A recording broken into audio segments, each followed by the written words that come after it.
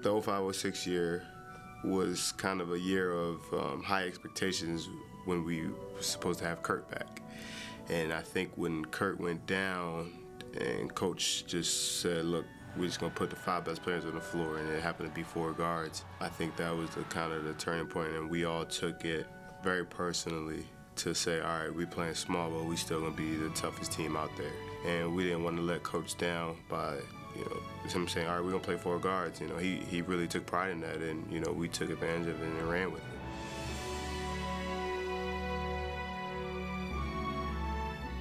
And we started with a group of guys, and usually what happens is if you start with a group of guys, it's usually people get recruited over, but it's like people knew how good we were, so they weren't coming here. That core kind of stayed tight. I think our physical shape, just our game shape, was really outstanding. We could play for 40 minutes at a crazy intense level. Goes in and kicks it back. Allen Ray, can he hit the dagger 3? Yes, he does!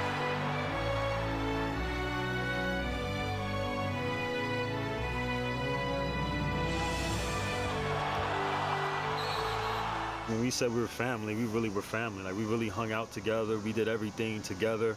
It was always about just taking care of each other, making sure everybody was legit and doing the right thing, on and off the court.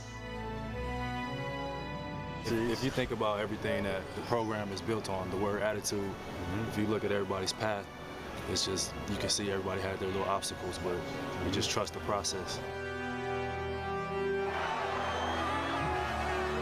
The connection to the guys and their character and the way they approached the game, the unselfishness with which they played the game, it was magical.